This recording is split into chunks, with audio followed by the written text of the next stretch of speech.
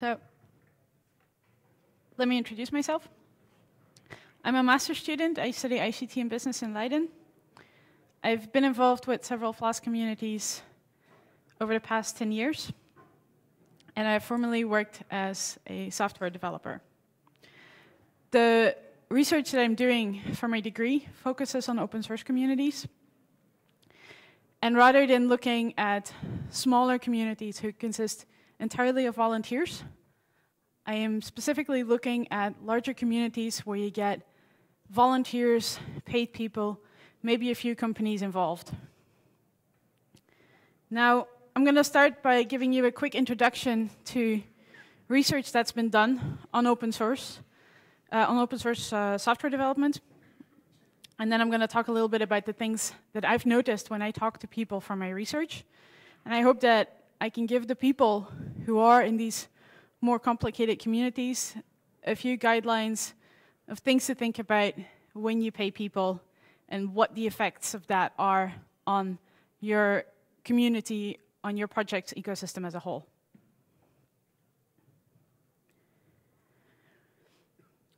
So we've had about 10 to 15 years of research in open source communities, and the people that are researching this come from quite a large background, quite a varied academic background. We've got economists in there. We've got people interested in software engineering in there. People from social sciences who are trying to figure out how we do things. Legal people, and just the very basics, which kinds of applications are we making?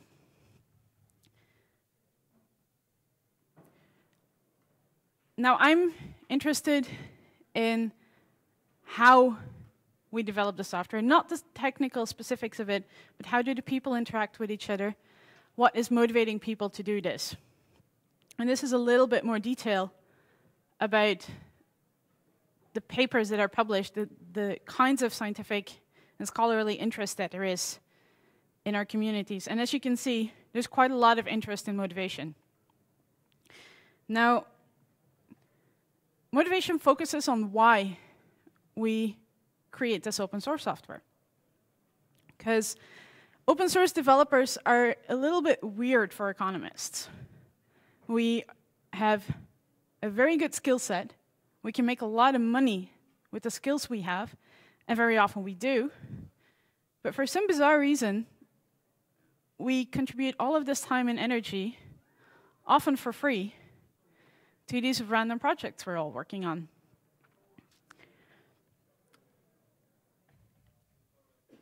And the conclusion, because they spent about 5 years debating this, in the end they concluded, well, there's a lot of extrinsic motivation. And from the previous speaker, briefly talked about having your name in the commit log for the project. That's an example of extrinsic motivation. Another very typical example is if you're getting paid. I don't know if anybody here is getting paid to develop open source software. Quite a few people. If you go look at research, it's something between 16 and 40% of all the people working on open source that are being paid to do it. Now, next to this extrinsic motivation, which economists think that is the core thing that motivates all of us, which is why they want to pay us for our jobs, apparently we have a lot of intrinsic motivation. We just really, really like what we're doing. We feel good when we write source code. We feel good when we give it to other people. And on top of that, because we are not black and white people, we've managed to internalize some extrinsic motivation. This would be things like, I contribute back to the project that I'm working on because I use their code. I should be doing it. Now, this is still very black and white. We've introduced a small shade of gray. So afterwards, a lot of other research has been done that looks at the smaller detriments of why we do what we do. And then people go and look at what's the effect of the license type. What's the effect of the size of the community? What's the effect of the people that are known to the community's founders? If you start a project, you draw in your friends first, and they draw in some other friends. How does that shape your community? But a little bit of a problem is that we've always looked, in research, we've always looked at individual developers.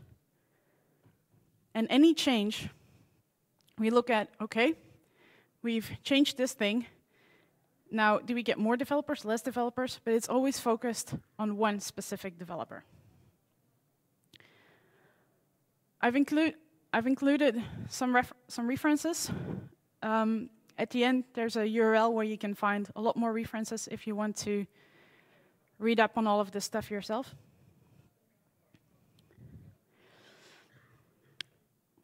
So we know that we have nice, very intrinsically motivated developers who are willing to do a lot of stuff for us in their free time. But at some point, that developer also needs to eat. He might graduate from university and he needs to get a real job. The bills still have to be paid. Now, traditional thinking is that when you start paying people, you remove their intrinsic motivation. Surprisingly enough, for open source, that doesn't hold. Somebody went in and did the research and concluded that if you pay open source people, they are still equally intrinsically motivated, but they get a little bit more motivation because of the money you're spending on them. But as I already said, that's one individual developer.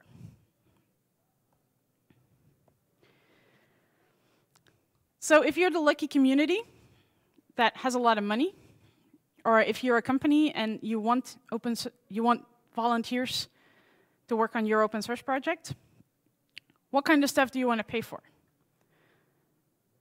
This is one of the things I asked people in interviews. If it's your choice, what kind of work do you pay for? And people were pretty much in agreement with each other. And they talked about how they'd pay for things that you can't do as a volunteer because the time involvement it requires is too long, or because the work is too complex. They talk about wanting to pay for work that volunteers don't want to do. It's boring work. A lot of QA is, to a lot of people, very boring. Bugs that are not very common don't get fixed. You might want to pay for that. Some people talk about wanting to pay for skills that are not available in the community. If you have a financial package and you need to add very specific accounting practices, you want to talk to an accountant and try to get him involved as a volunteer, but being an economist, he might not be that interested in that. A fourth thing you want to pay for is work that is time critical, or work that needs to be done in a certain way. A typical example would be keeping servers running 24/7. And why paying for this work does not make somebody better at it, but it's in general a little bit easier to fix it if it goes wrong. And the biggest surprise that I got when I asked people what would you pay for is that people say you need to pay for community management. You need to make sure that it's somebody's task to keep everybody happy and involved and productive.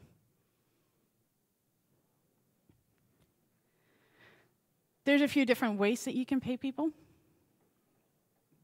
You can just hire people. Here's a contract, 40 hours per week, no end date on the contract. You can hire people for specific jobs. One of the most well-known examples of this would be Google Summer of Code, where, in this case, students get money for spending a few months on a particular project that they agree on with the community they're going to work for. But you can also just say, I'm contracting out a rewrite of the UI of our program. You can have bounty systems where you say, for this job, so much money, $200, say $2,000 is available for a particular feature you want implemented. One of the nice things about bounty systems is that everybody else can add more money to the pile, and everybody sort of has an easy input in what's important to do. Or you can spend your money in a very different way, and rather than directly paying people, you can reward them by paying their travel to a conference. Or by inviting them over, if you're a company, for instance, and there's a volunteer in the community around your product who's very well versed in a particular topic, you can invite that person over to come and explain it to your engineers.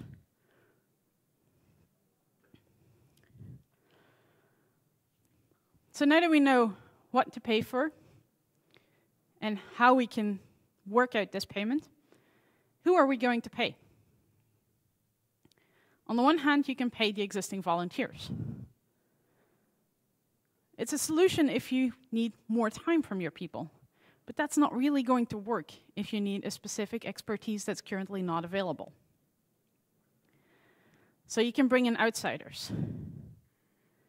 Outsiders are not well versed in the communities and sometimes forget they're newbies.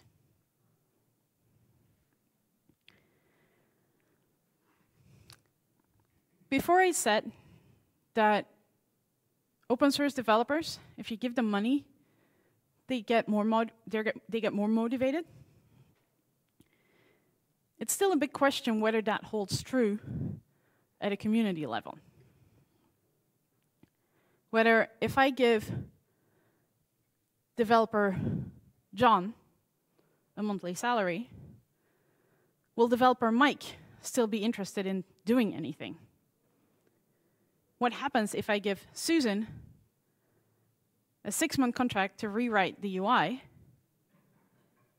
Will Jane still be interested in doing anything else? And that's where my research is focused. So, volunteers versus paid staff. They don't always work well together. Sometimes they work very well together. There's a few things that you should probably keep in mind, and I'm going to go over these. First of all, how accessible is your project really? I think almost all open source projects use a version control system. Is there anybody here who does not? How long does it take to get access to your version control system for a new developer? A day? A week? A month? How long does it take when that new developer is an employee? It usually takes about a day in that case. Otherwise, you're wasting money. But let's assume that it's very easy to get access to your repository. Is all the code in the repository? Companies that want to have a community around their project aren't always as quick to update the external-facing repository as they could be.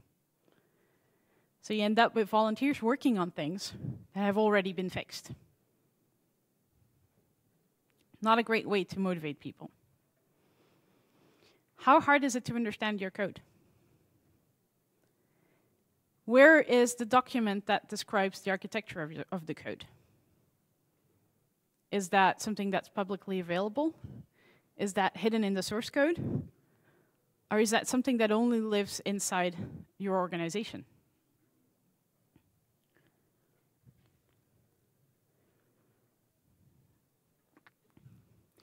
How transparent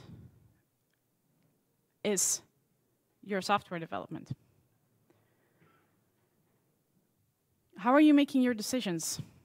Is it somebody at the highest level of the company that decides these are the features we need? Or is it the engineers that decide this? Do volunteer developers get a say in the decisions that are made, in the priorities that are, in the list of priorities for the project. If you're having a meeting to talk about anything related to the project, is that meeting open to people that are not employees? And if that meeting is open to people that are not employees, are you doing it at a time that non-employees can join you in your meeting? Because a meeting during business hours is hard to attend if you're not paid to do it.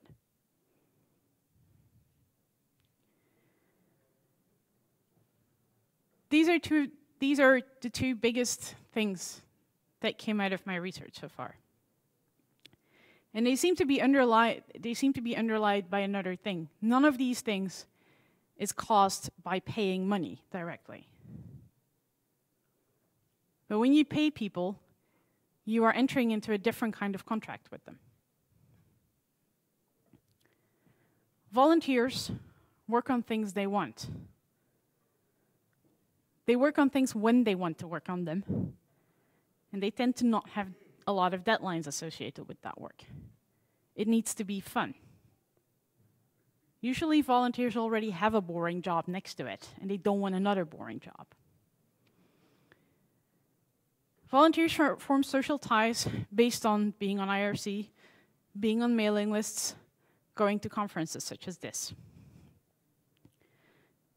Employees, on the other hand, get assigned work, they get deadlines. If they go to a common office, they share office space, they often talk to their colleagues in the hallway. It's a discussion that's not written down, but that makes a lot of outsiders, that makes a lot of non-employees feel like outsiders in the process. At the same time, the deadline that the employee gets means he needs to get this thing done. And if he gets volunteers to help with that thing, at first you'd think, oh great, I have less work to do.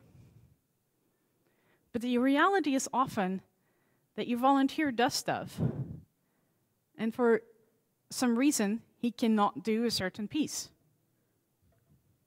And you have no way to go and be annoyed and force this volunteer to do this for you.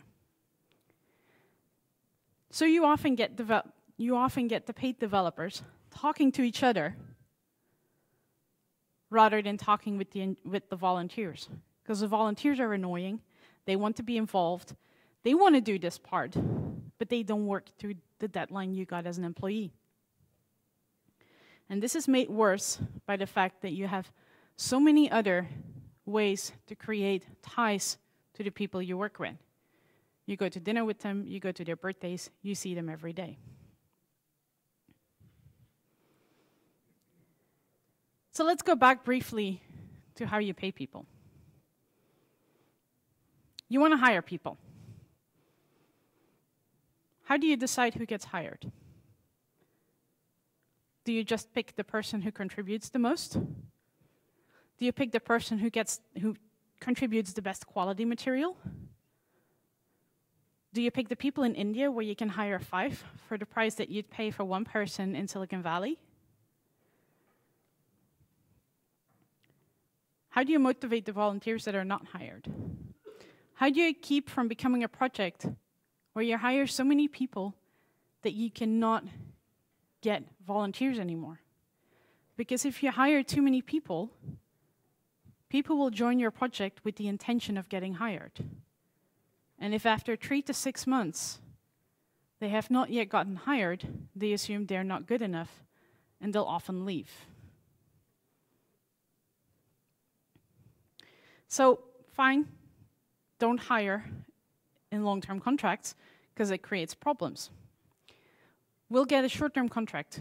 We need to get a UI overhaul. We'll hire somebody for the UI overhaul. The work gets done. But as an organization, you have the problem that a year from now, when the work needs to be adapted because something changed, the person who did the work is gone. and you have to hire somebody else to do it again. If you hire for specific jobs, you can also create a culture where people expect to be paid for specific work.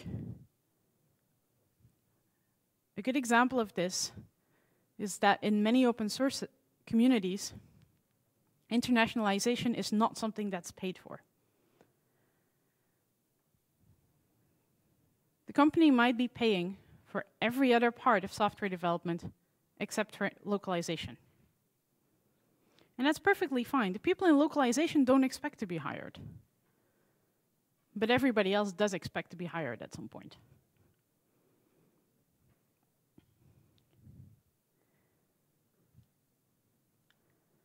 The last category, if you want to use a reward system, because you don't want to hire people because of the results that have, it's great for your community, but you're still not going to get the speed or the reliability that you would get from an employee, because you're rewarding people for the time spent.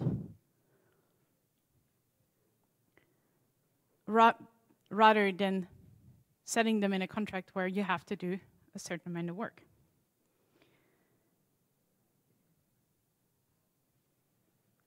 The final thing, well, the thing I want to conclude with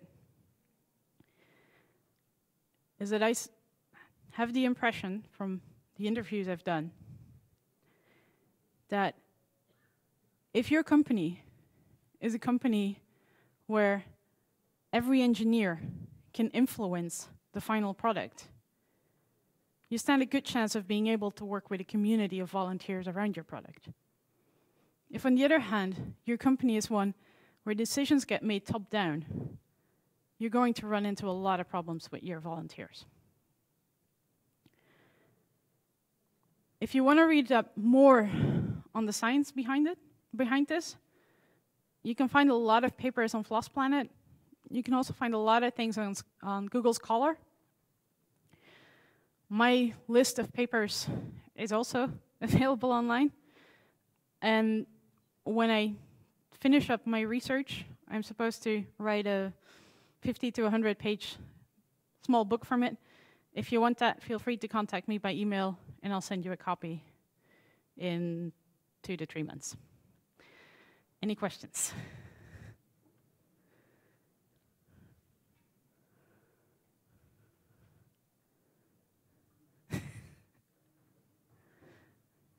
Can you name some of the projects you've worked with in your research? Sort of what sort of projects were they, or is that confidential? The actual projects are confidential. Yeah, but I've worked with projects which had a large organization involved in that community. It was not always the only organization with money involved, but there was usually one really big sponsor. And that could have been a commercial company or a nonprofit.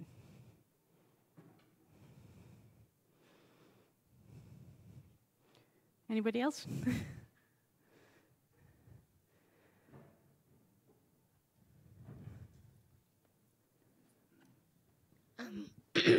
Sorry. Did you see a lot of difference between nonprofits and paid companies, as far as like, were volunteers more willing to stay as volunteers alongside paid nonprofits? Okay. So I know. So the question is whether I saw a lot of difference between for-profit companies and non-profit organizations in this field. I did not see a difference between the two, or maybe a better way to say it is that the differences that I've seen in published papers, because I'm not the only one who's looked at this, Sure. And in the communities that I've interviewed people from, does not lead me to draw the conclusion that it's non-profit or for-profit, that's the cause of the differences. Cool. Okay, thanks.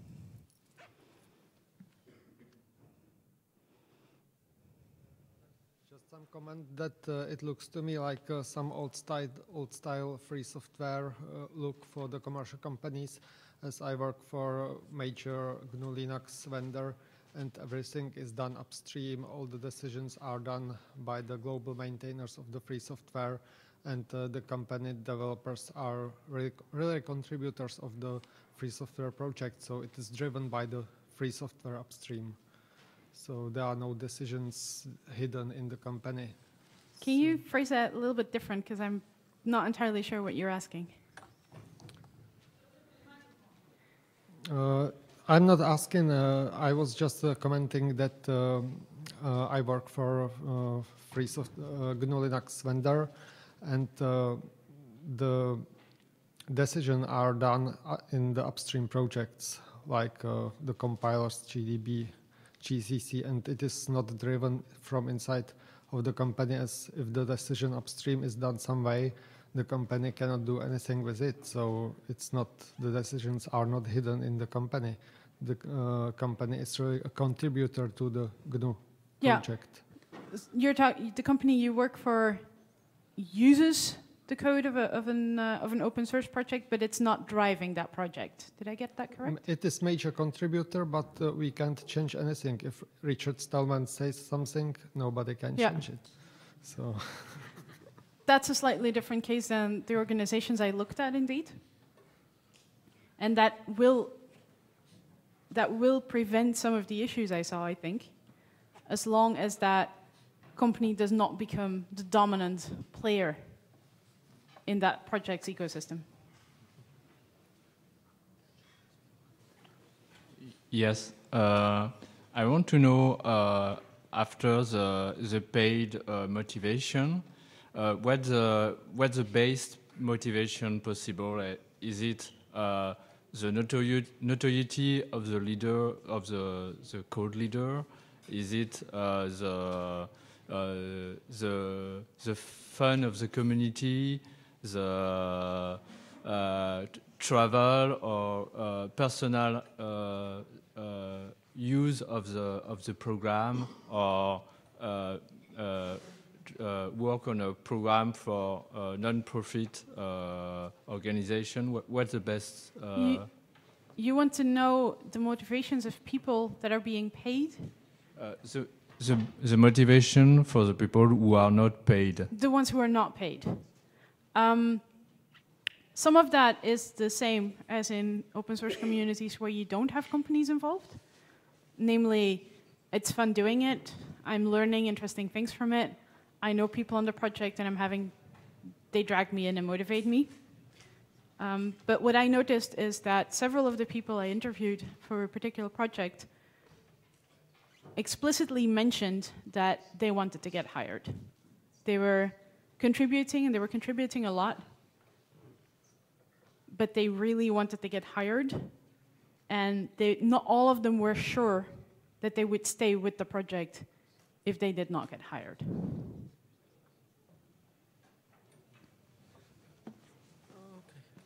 There is a lot what you said here, and a lot of the questions you posed are similar to what can be read on the wiki patterns. I don't know if you know that.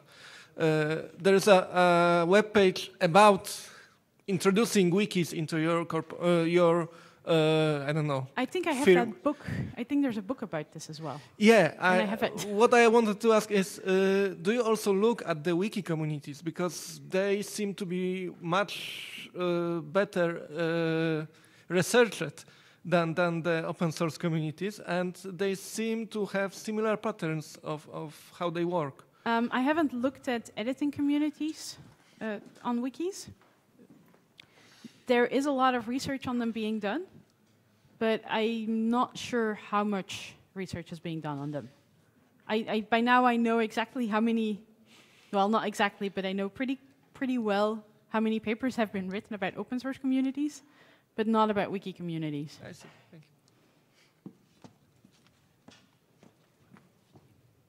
How many different communities did you study in this process, and what was the range and size of the community?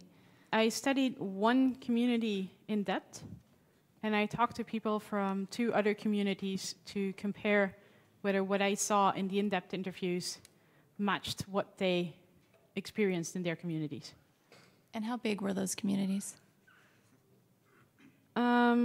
Just a rough ballpark. I mean, like 10 people, thousands of people. No, between 10 to 50, 10 to 100 developers. I don't know exactly anymore. I need to go look it up. Okay, thank you. Do you think there's a difference between developing work and maybe more like sysadmin work, list moderation, and all this kind of maintenance? I think you're talking about 2 different things. List moderation and sysadmin are, I suspect, 2 different categories of work. One is the community management stuff, which a lot of open source projects seem to let fall by the wayside easily, which is also why several people mentioned pay for this. It's important. More sysadmin stuff it's less glorious to do sysadmin, and you often have to do the 24/7. So I see that there can be more issues with it in that regard, but I haven't studied the 2 separately. So I can't say if it's really scientifically proven whether they're the same or not. Anybody else?